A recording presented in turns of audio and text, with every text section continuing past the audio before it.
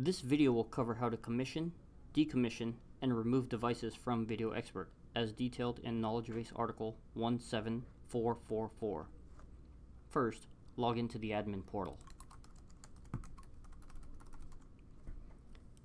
Click on the Devices tab.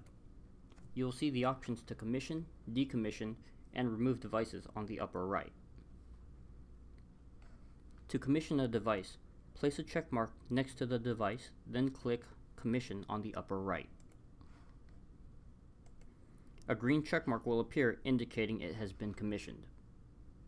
This device can now be used on VideoXpert. To decommission a device, place a check mark next to it, then click Decommission on the upper right. The green check mark will disappear, indicating it is no longer on the system. This device is no longer available at this point.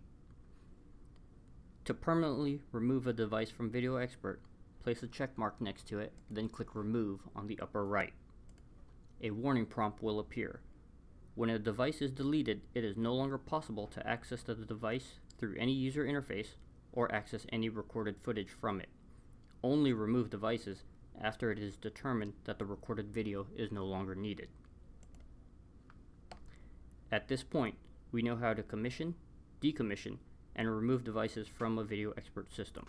For more how-to videos, visit us at pelco.com.